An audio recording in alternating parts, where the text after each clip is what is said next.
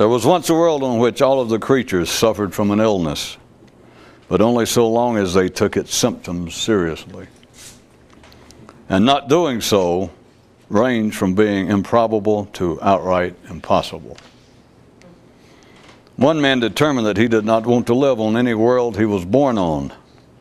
Easier said than done, notwithstanding the fact that hardly anyone even ever says it. Tonight's bonus question: if all of your thoughts were shipwrecked and stranded alone on a desert island, who would they then talk to? And if you think about this enough to even consider responding thereto, it remains extremely unlikely that you'll ever have such an experience. Okay, super bonus query. Where, but in activities such as this, is the missing of a calamity seen as a calamity?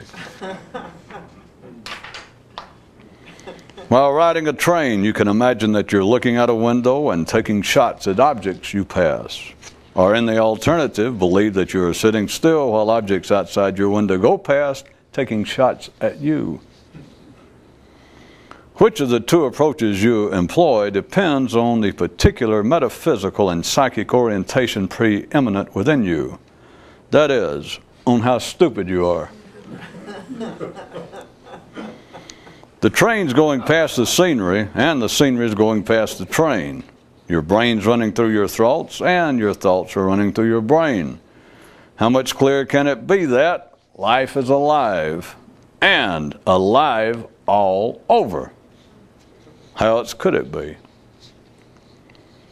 One man used to catch his thoughts standing between him and himself, and sometimes he'd think to yell out, "Down in front," if indeed that is my real front.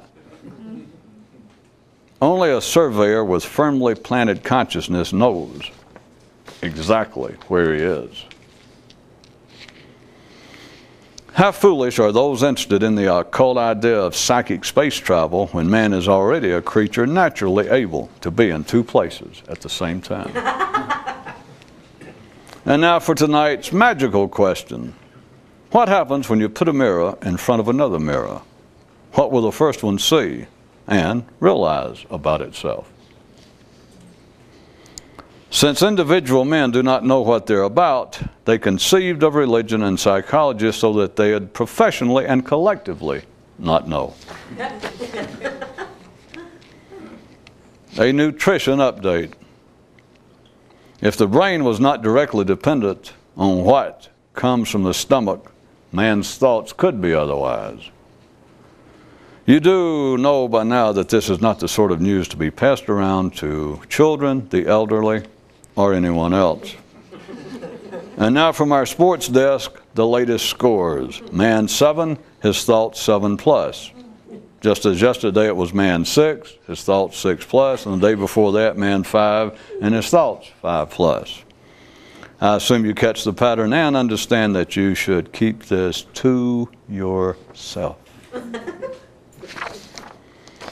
The true use in struggling to be a warrior is in the effort to stay eternally alert. There was once a man who had a pet dog and a pet cat, and to improve the nature of the dog, the dog needed to be watched at all times, so the man gave the cat the job of watching the dog, even though he was in charge of both of them. If 2 words or just one hand gesture can't explain the truth about life, then, well, I just don't know what to say. A king looked out upon his empire and thought, 1,000,000 people out there with 1,000,000 stories, everyone the same.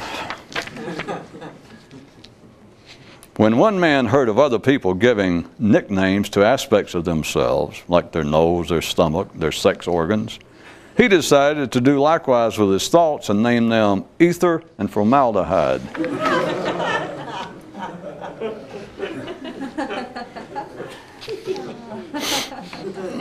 In one mythological land, shortly after it was visited by the good Johnny Appleseed, spreading health, beauty, and happiness, it was trod through by Johnny's antithesis, the evil Fred, the glue salesman.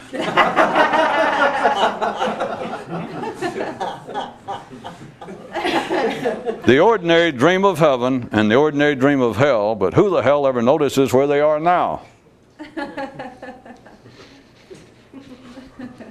There was once a man who thought that his shorts had gotten all up in a bundle. Turned out to just be his thoughts. Predictable. The ordinary, in their interest in studying injured men's total loss of memory, missed the point by not turning their attention to the matter of quite ordinary men's continual moment-to-moment loss thereof. Men conceived of the notion of vacations from a dim awareness of how their minds worked. Furnabouts tear play. Regardless of what the philosophers, the psychologists, and the religious theoreticians say, thinking good is not the secret. Feeling good is. And who can teach that?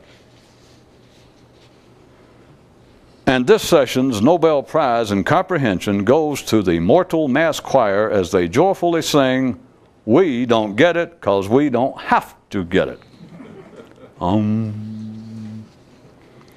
There is, inescapably so, one thing that can never be described to a creature in a closed loop, which is, you guessed it, the nature of a closed loop.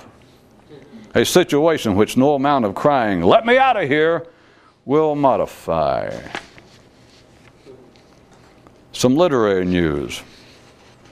The reason that the mind likes books is not because they can impart knowledge or entertain, but rather because they have a recognizable beginning and a definite end.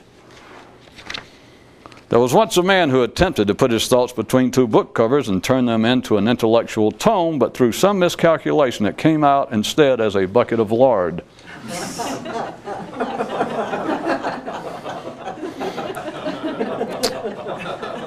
Well, as all embarrassed but unrepentant drawing tables would say, back to the old drawing table.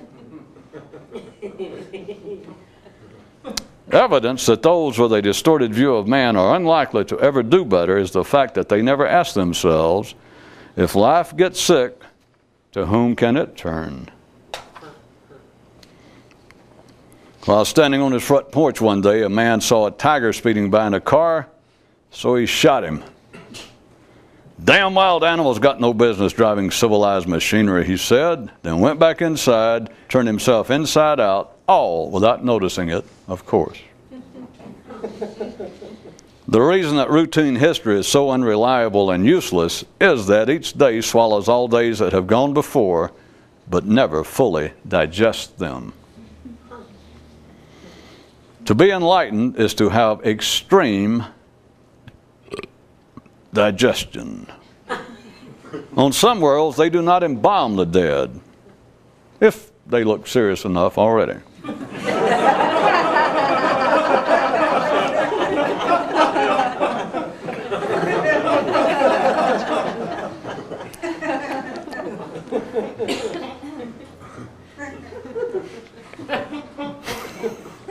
The unwritten law of would-be leaders and advice givers. When you don't know what to do next, talk about yourself. And all would-be followers and submissive wimps will always listen. And thus you'll both get off the hook and onto the road to happiness and personal satisfaction. One man said privately to himself, "If thoughts had teeth, guess what I would tell mine to bite?" Let's get one thing straight now before you get it too crooked. To comment on the lack of thought's present significance is not to say that they had none in the past, nor that they might in the future. News of extreme chronology. Only a stably conscious man's watch gives the correct instant time. A man asked a mystic, is one who has seen the truth about life more conscious or just conscious then in a way different from everyone else? The sick always look curiously at the well. Likewise, the weak at the strong, and also the stupid at the, well, they must look at something. Only the mind forgets, never the body. And when you then reflect on how things tend to go in a man's everyday life, you're face to face with the powerful influence the former has over the latter. More questions regarding man's behavior can be answered through considerations of his dual citizenship than ever dreamt of by psychology. One man would, as often as he could remember to do so, call his home and ask if he was there. Of all mortal dangers, the greatest to the few is in being dragged along, semi-consciously, behind the thoughts running through a man's mind. Someone in the tour group said, "If this is Thursday, then this must be Belgium," which instantly shocked a man nearby, momentarily out of his slumber. My God! Again, I've taken these thoughts to be me, leaving me stranded in a land with no name. Tonight's extreme health news. As long as you believe you can be treated, you can't be cured. And as long as you believe you can be cured, you can't be treated. Which I'd call extremely fair news.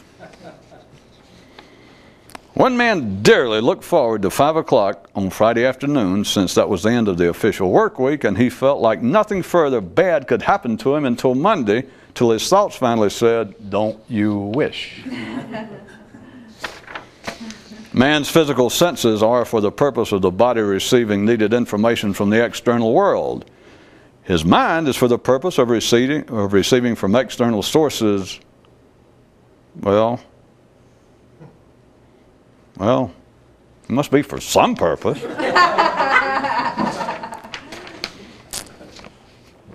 As he turned a corner in a totally new and unexpected manner, a man ran face to face right into life, and trying to regain some of his normal equilibrium, sputtered out something to the effect of, "So sorry, beg pardon," to which Life replied, "Okay, but don't let it happen again," in reaction to which the man thought, "Happen again? Hell, I don't understand how it happened this time." And Life said, "I heard that." If life hadn't turned out to be such a big old fuzzy teddy bear, men wouldn't have never had to dream up ideas of demons and such.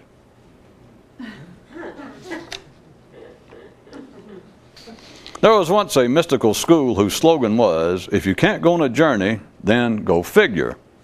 And after you do that, come back and we'll talk some more about the possibility of travel."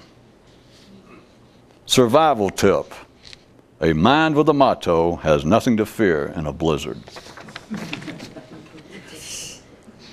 And yet another astounding, outstanding attribute of thought. Thoughts are this reality's only lapdog, in whose lap his master sits. A viewer writes, "Sometimes I think you pick on thoughts too much. I could be wrong, but this is what I think. Yours, etc."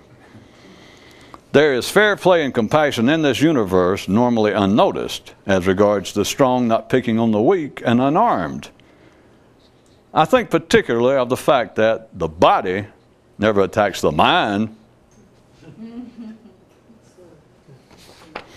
Another visitor's tip. You see, around this here part of the universe, anything a man's mind can think of can possibly be, except for one teensy-weensy, little bitty thing. Really of no significance. Since one man didn't have a TV to watch, he had no show to write letters to, and on alternative days he had no letters to write to anyone, so he had no TV shows to watch. You see, boys and girls, it's like I keep on telling you, it all works out. I swear to smothered sheepheads, it all friggin' works out. And with boisterous glee, the little nippers bolted from the classroom, scurrying off in all directions in search of their own individual place in this here universe. Ah, but they'll soon enough grow into manhood and forget about such foolishness. Except for mystics. Those with goals that are visible have none worthy of a man. There was once a man who could readily make up maxims and proverbs, and for every positive and inspiring one he could create, he could instantly come up with a parallel negative one. He continued along in this activity until one day, bam, it hit him. These weren't contrasting axioms he was producing, but rather a continual reinforcement of the two sides of his brain. Men conceived of studying the human body in great detail after they first took a quick look at the mind and decided, to hell with that. I mean, after all, it is an intellectual function that knows its own limits. It is an intelligent function that knows its own limits. Men began dreaming of traveling to other planets soon after they realized that most of them would never be going anywhere. I refer you back to the fact that any reasonably intelligent operation realizes that it is like what is likely possible for it and what is not, excluding mystics. And lastly, from our audience comes this letter.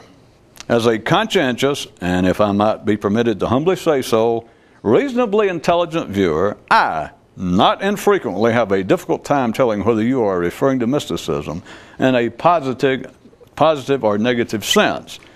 And having a deep, serious personal interest in the subject, I find it, to no small degree, disturbing and most confusing, and would appreciate your definitively clarifying the matter once and for all, sincerely.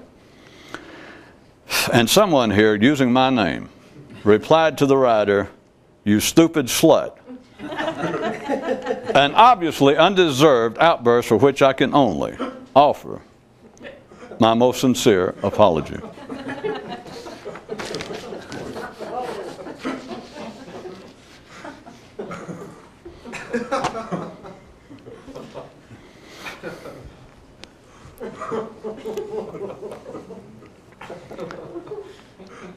I want to point out another commonly available, readily observable, probably already known to you, fact or two, occurrence in life that is, that shows again how drastically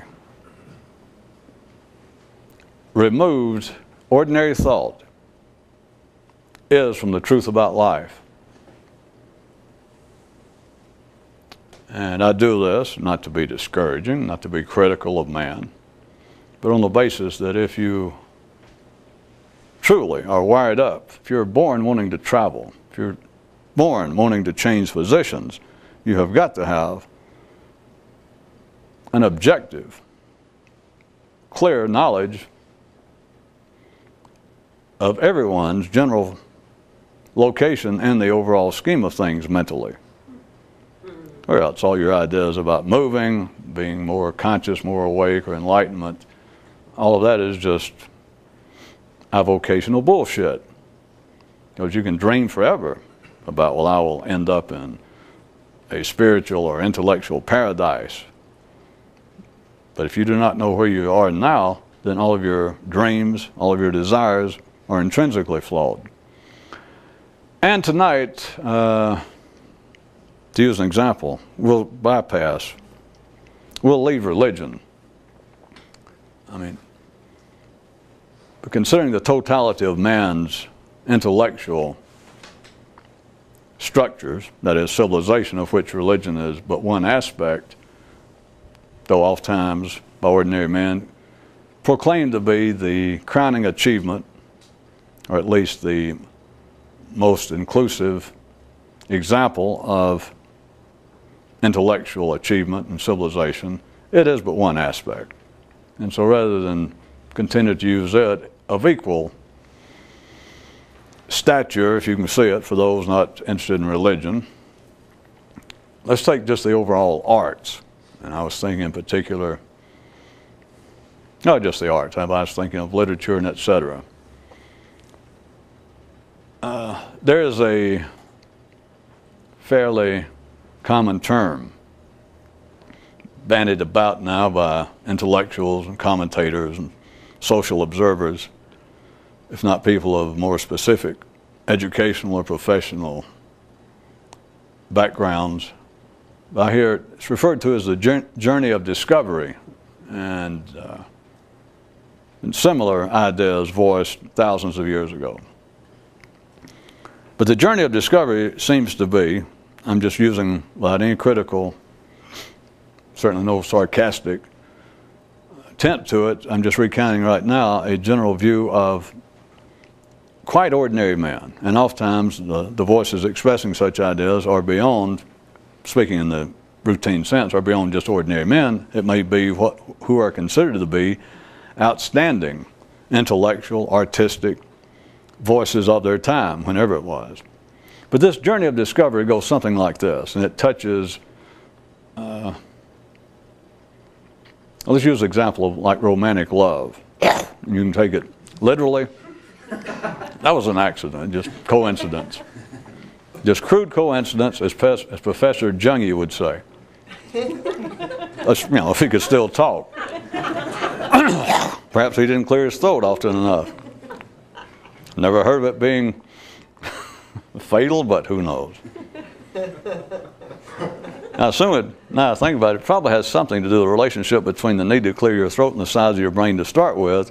So I'll leave it to you from there to consider which way it might go in any individual case you'd care to consider. All right. At any rate, I was thinking of romantic love, which is a historically common example, even from the literal into what just the ordinary would consider to be the possible metaphorical connotations of such lyricism, poetry, songs, fables, fiction. At any rate, the journey of discovery, and I could have used other areas. I could have used art, science, all sorts of things, but you'll catch it in a minute. The journey of discovery is used not in, when it's being used at its fullest, and we're still talking about just at the ordinary level. I'm not attributing to those speaking to be anywhere out of the ordinary, but they attribute to it more than just the literal. The journey of discovery goes something like this, the way it's historically been used. And they're referring to the mind, but they will tie it to go back to the example that we might as well start with of romantic love, that, use it from the masculine sense, that a man sees a woman walk by for the first time and is smitten somewhat, is attracted, but then must undertake a journey of discovery. And in literature, it would normally be he begins to rhapsodize, or he could begin to sing. He could begin to, what it all amounts to is to think. If it was an opera, if it was set in an opera or a Broadway show, or if it was set in a medieval setting, he would perhaps, this man would fall into poetic rhapsody. That here goes, Maiden X, this unknown maiden, passes his window. And perhaps even he asks someone, they says, that's Princess Felicia. He said, Felicia. Or Juliet. And he will again, what they describe as, very often, as a journey of discovery. That he has to begin to, and they will never say think. They never use these words.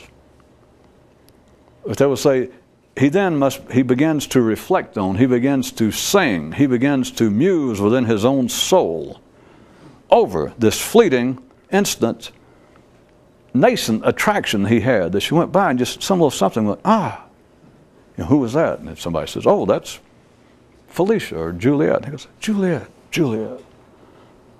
And then if it was done under a performance situation, then our Romeo or whoever he is might begin to pace back and forth and begin to, such a sight I've never seen. And she's already walked out, see. She's already gone past his window. And he begins this journey of discovery. Such a face I've never seen. Such blonde or red hair. Such a figure. Such a countenance. And he goes on. And he breaks into song. Or as I said, he supposedly it's improvisational. Poetry on the moment. And he here's what it amounts to, this journey of discovery.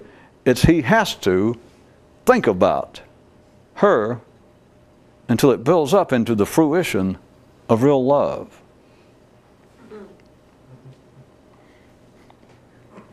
Did I make that clear enough? All of literature, all parts of the world are replete with these for thousands of years up until today. It is seen by those, of course I understand this sort of thing is not as popular amongst humanity in general as soccer. But it is popular enough for me to use, and at least most people were exposed to it, even if by quasi-forceful means in undergraduate school, that this is a very common theme. As I said, don't make me, one point should be enough, but it's not simply romantic love.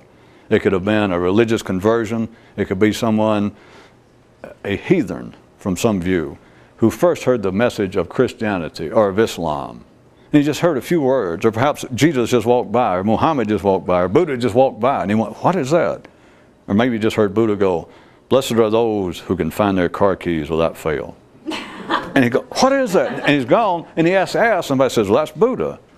They could go through the same thing.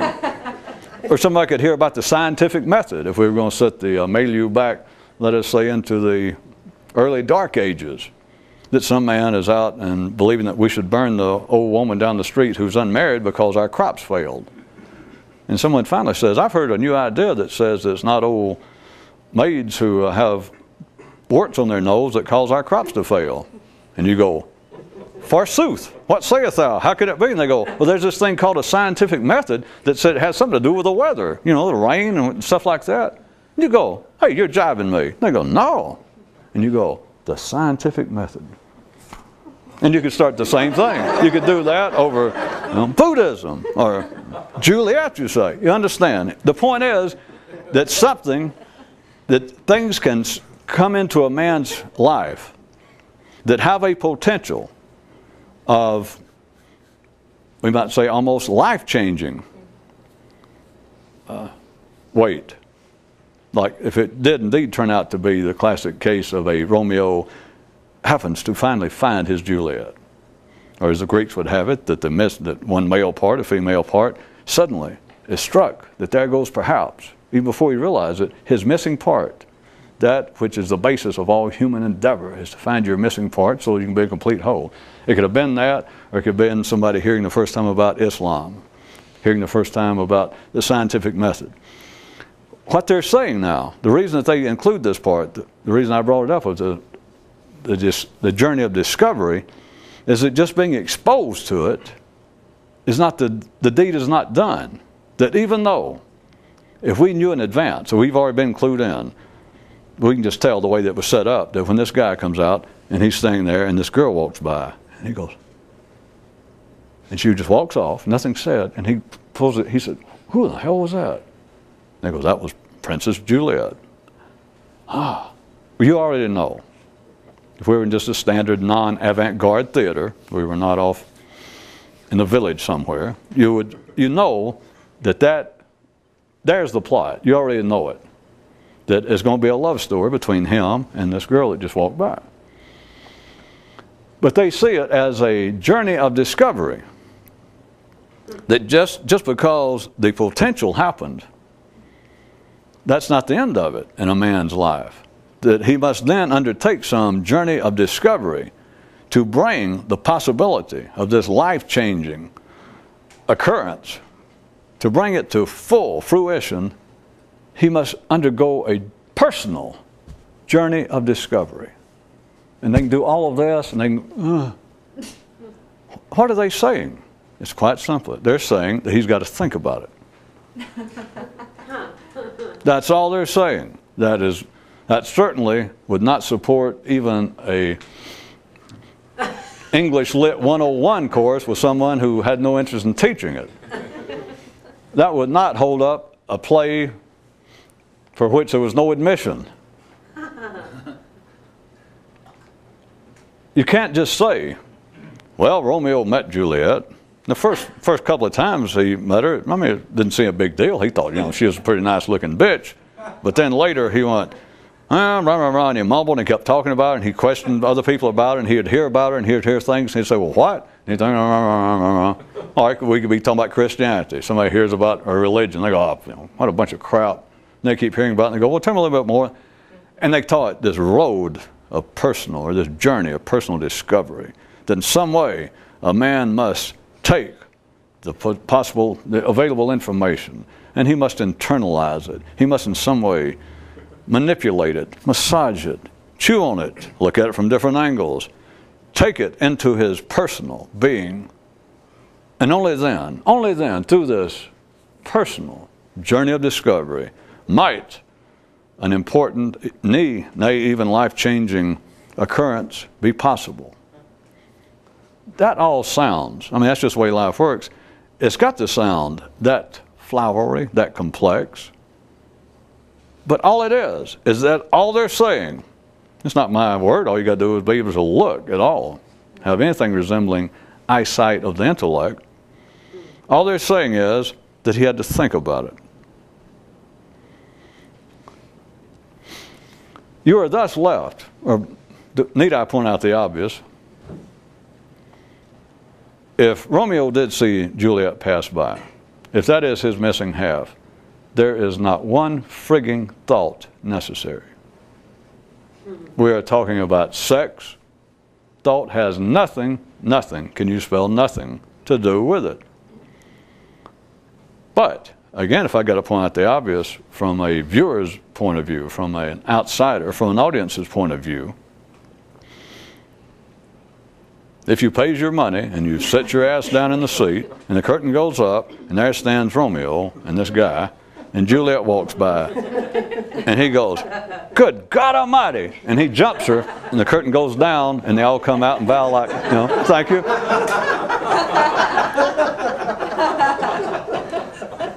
I would just assume that the three actors involved would at least not be all that surprised if they do come immediately out and take a bow and are not handed large garlands of roses.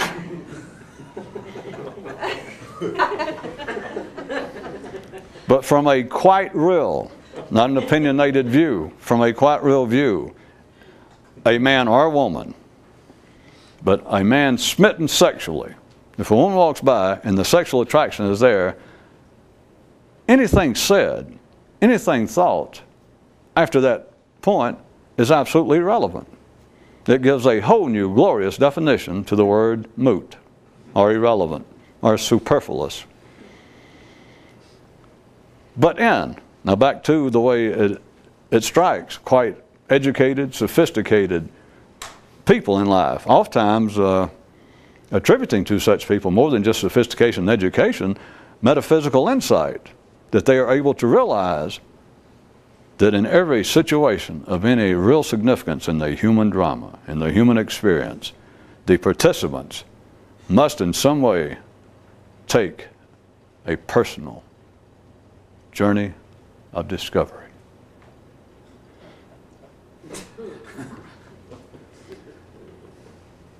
Here's what's happening. Thought is being given contemporaneous credit for after-the-fact activities.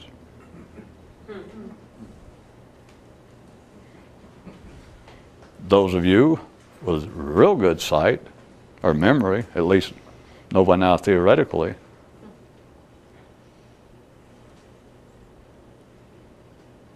that it cannot be otherwise. I just picked out an example. It covers all of man's mental activity. If it were not thus, for one thing that it would drastically change is that then my question of what are you going to say next could be answered. This is not the reason, but after all this time, for those of you who have been able to actually put it in your mouth and chew on it enough without joining the good doctor in his below-ground nap that could clear it out of your throat or even swallow parts of it. One of the ways to look at why one of the ways to look at the dynamics of the fact that you do not know what you're going to say next, and yet it does not seem to have any effect on the affairs of man.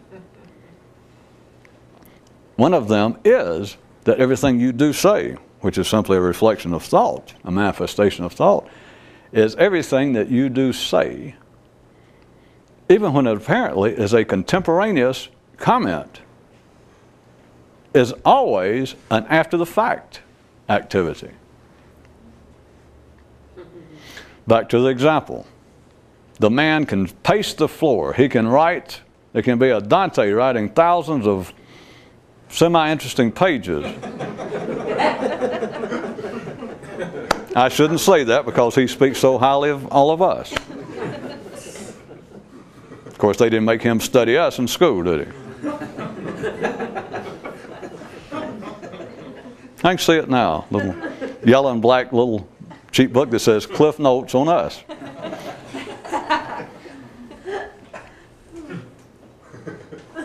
Because I was thinking how close some of us get to the edge thereof.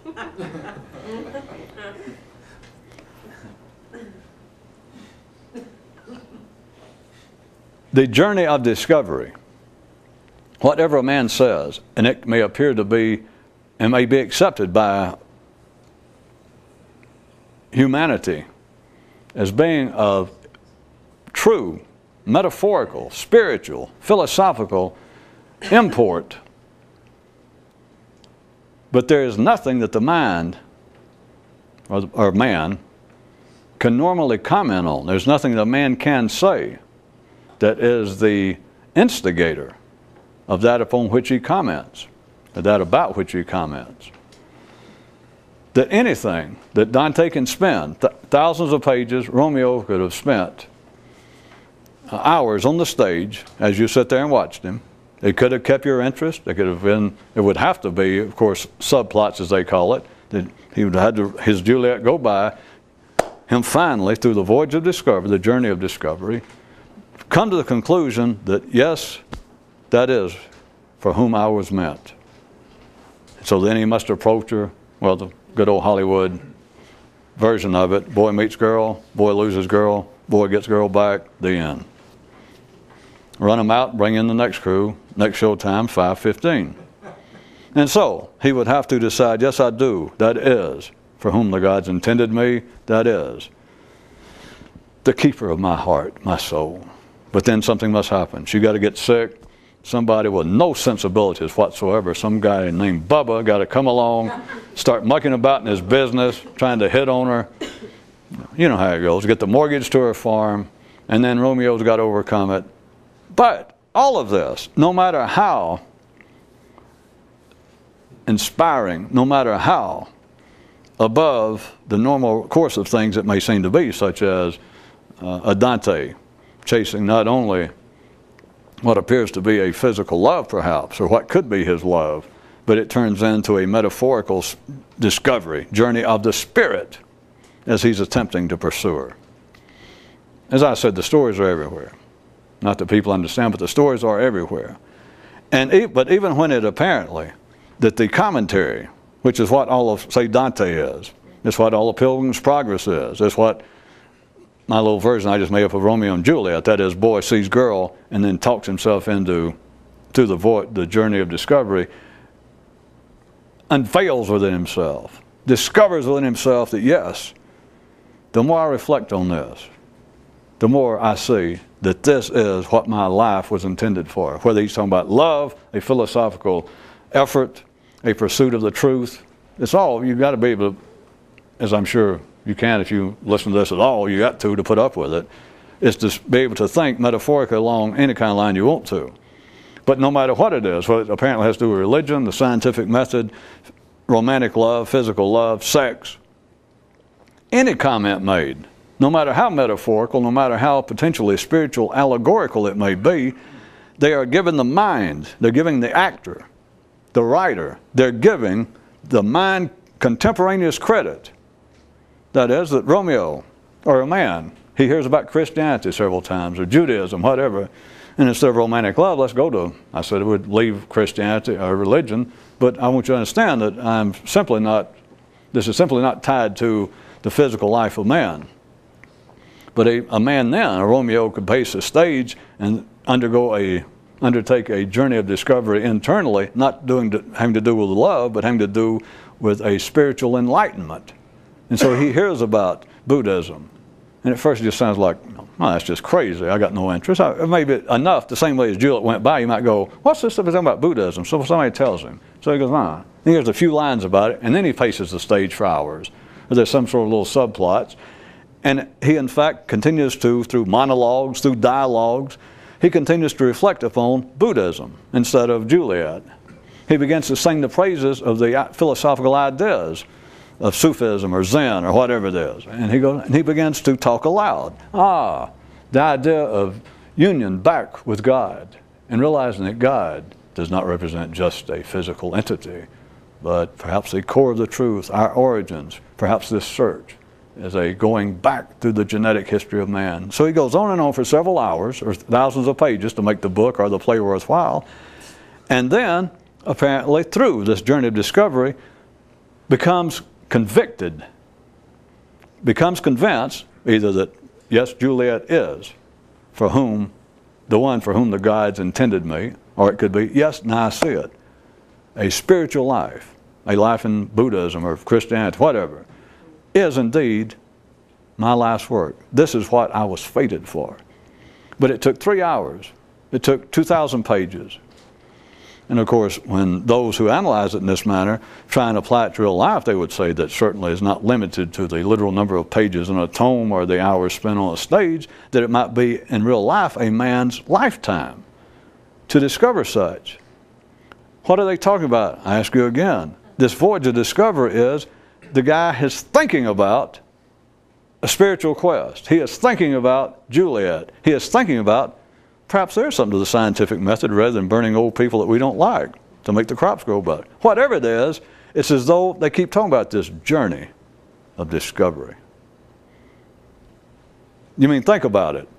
Well, yeah, but it's much more than that. Such as, well, it's like a, it's like a, it's not just thinking about it, it's like internally, in your soul and your spirit, but it's not just thinking about it. Oh, no, you're missing the whole point. Well, I'm listening. Well, it's like this. Well, you know how Dante, wait, don't give me an example. I'm just trying to understand first. What do you mean that's not thinking about it? Well, all right.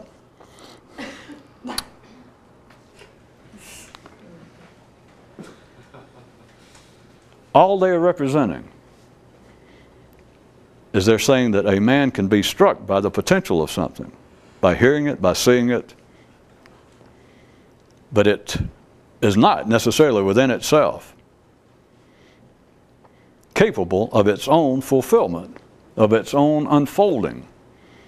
That a Juliet, that the truth, that a spiritual life, whatever it is, that this one thing may not be able to come out. It may not be possible. That a Juliet, even though she may be the one for whom the gods intended Romeo, she cannot simply come out and go, ha, here I am. That if a man was indeed fated to be a Zen monk, a seeker of the mystical truth, it does not happen this way, so they say, so life makes men say, that one day a man, even if he's been searching for it, reading about it, that he is trampling through some of the lower steeps in northeast India or northwest India, whatever you like, and suddenly he walks around a mountain and there is the great mystical truth going. No, they say, as life makes them say, no, that's not the way it is. Now the potential may be there, but a man has got to undergo his own personal inner journey of discovery. Pardon me, can I ask again, you mean he's got to think about it? You're missing the point. You're missing the point, say they. Yeah, I know. Assuming that you see, I'll leave it to you, if you find some exception to that, which you won't, but go ahead if you don't have anything else to do. You can call it anything you want to, and then keep playing the two parts I did. If you want to wrestle with it and go, you can think that wait a minute, that you find an example or an exception to that, Go ahead and right through your little food grinder, or your thing, your juicer. And then ask yourself, play the two parts I did, then say, all right, so that's not just thinking about it. And then you take the other position. I mean, you see me do it, you can do it. And then go, well, no, and tell yourself why that is not simply thinking about it. That is all it is. But here is, to remind you of where I may leave it for the night, what is happening and is never noticed. But now understand, we're not making fun of this.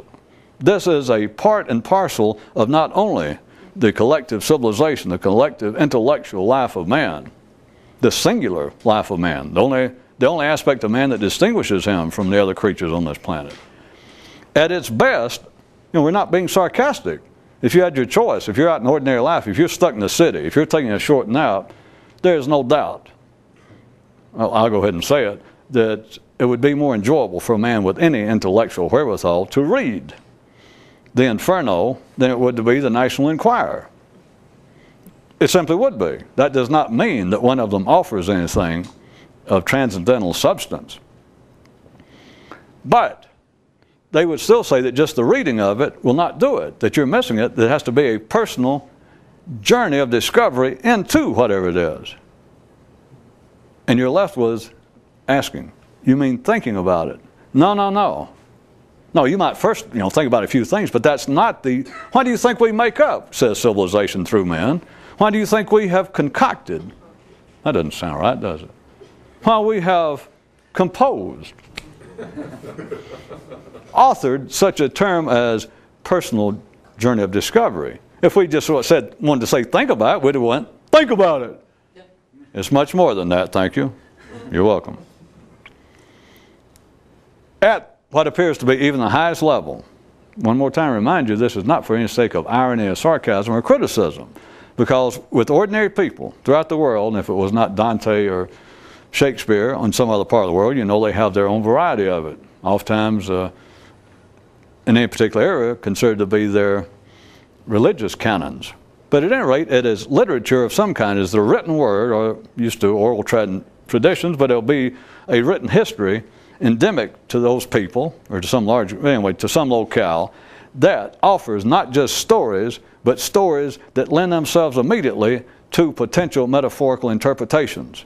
That, if they're describing even a Don Quixote, they're describing the quest for the Grail, that it's not just a physical, religious, that it represents an internal, even though it could have been a real one, they would say. Even though that there could have been knights out actually searching for the vital fluid of life itself, or for a cup that held the blood of the gods, they may have actually undertaken it. But they would say, for a man with any above average intellect, insight, human compassion, human understanding, he would see it also, even though it could be, in fact, it could be symbolic, we should say, instead of metaphorical, that it could have actually been a journey that they took, whether it came to fruition or not. But it also would be that if a knight was out searching for some relic of the gods, or something that Jesus or Buddha touched that they thought had some baka, some intrinsic now power just due to its proximity, due to its handling by some semi-divine figure. But it would also, while a knight or a warrior or an adventurer was out on such an expedition, that he would also, if he was doing it at the height of its potential, that internally he would also be undergoing a what? A journey of discovery. That while searching for the Grail, out in the ordinary world, about the best they can come up with usually is that even while searching for the Grail, a true potential knight would finally realize somewhere that, wait a minute, finding the actual chalice that held the God's blood is not it. What I've been searching for was the chalice that held the blood of a new me. And so somewhere along the way, he would realize this other search is actually meaningless. And they would probably stop it, because they would discover that the Grail was their own enlightenment, that sort of thing. All right, given that, again, I repeat, that with most people, there's no doubt, that is much more nourishing than reading, you know, whatever, some war story or the news, just pulp fiction.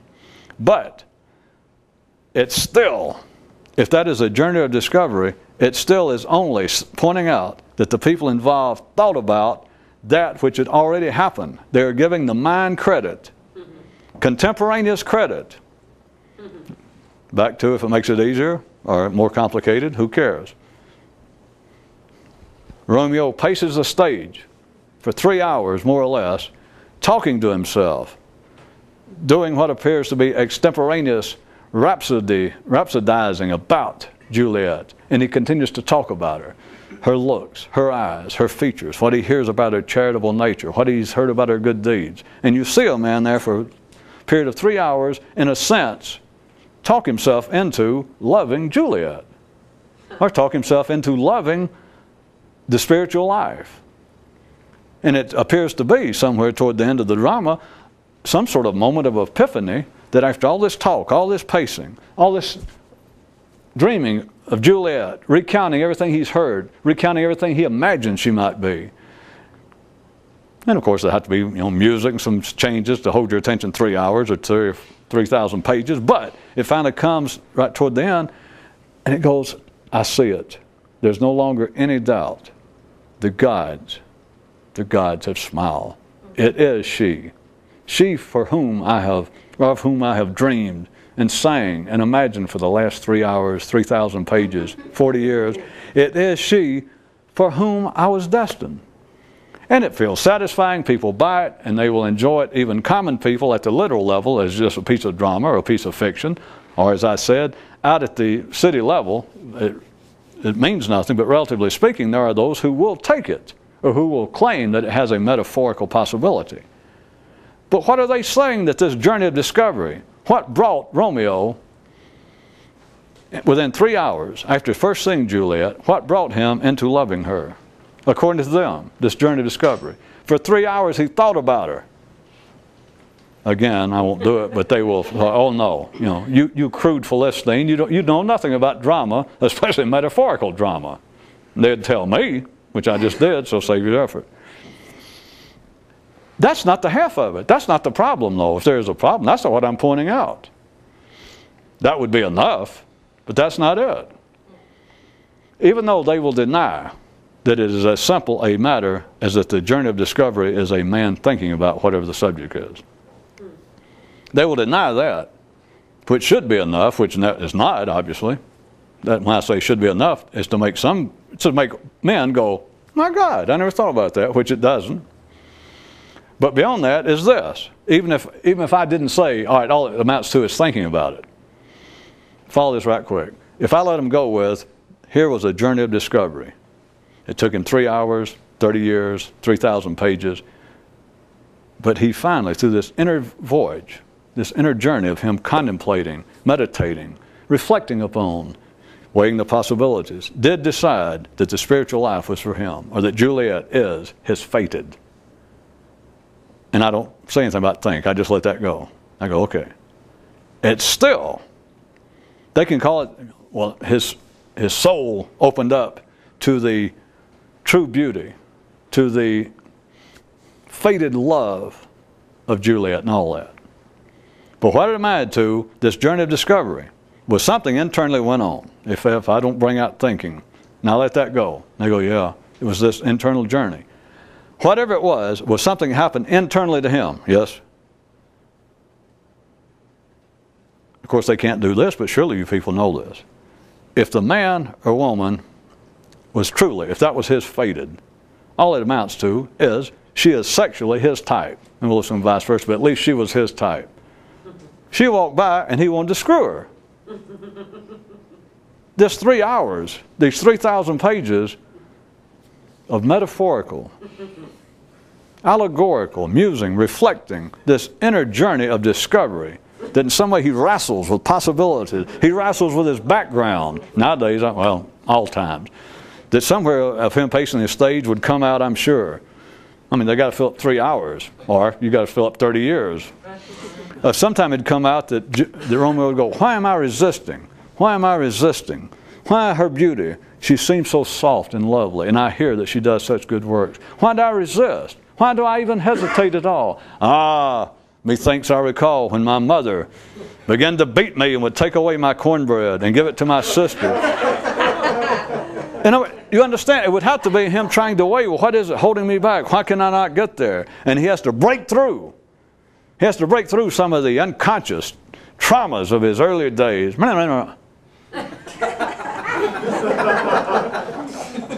We are talking about with civilization, literature, romantic love, spiritual voyages, the spiritual life. We are talking about the secondary life of man. This is not the primary level of existence. It is not biosurvival necessary. You can live without it. It is secondary to man in man's life. Sex is primary. Sex is primary. It's one of the two or three that's just absolutely necessary for humanity in general, if not an individual. So if Juliet went by, and that was his Juliet, it's not just one. That's a nice story with the Greeks. Well, be that as it may. That was his Juliet, or one of the potential Juliets. Went by. Anything said after that? Did you say anything? Read the president's lips. Anything. Anything said about that, it may be entertaining, it might be interesting. It is superfluous. There is no voyage of discovery at the primary level. People do not sit around hungry. I'm talking about hungry, physically hungry.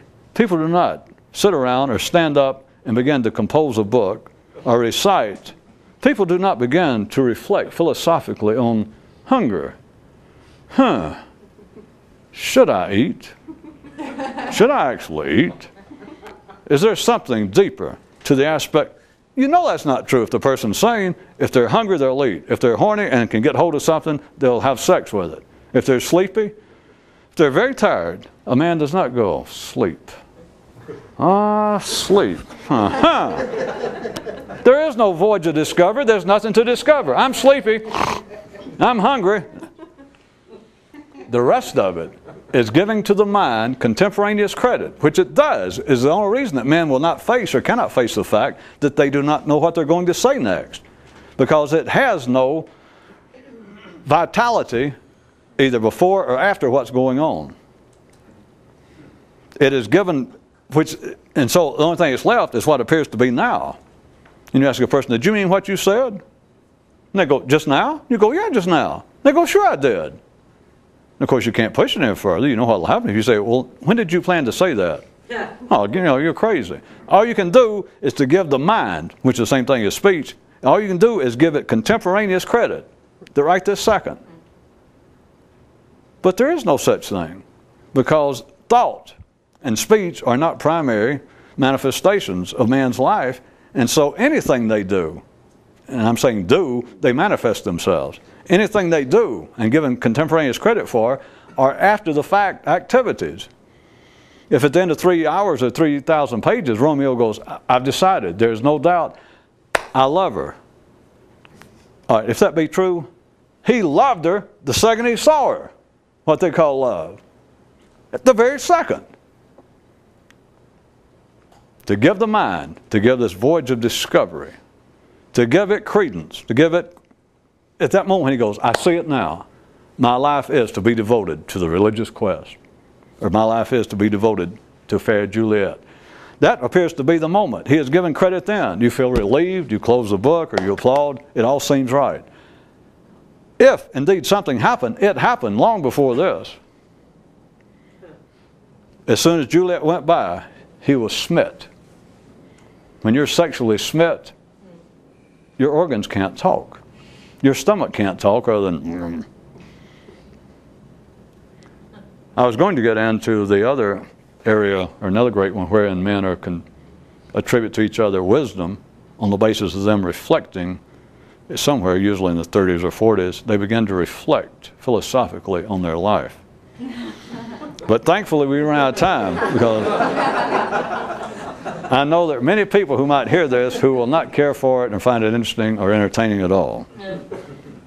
And to you people, I would say what that correspondent here wrote to another viewer under my name, but never mind.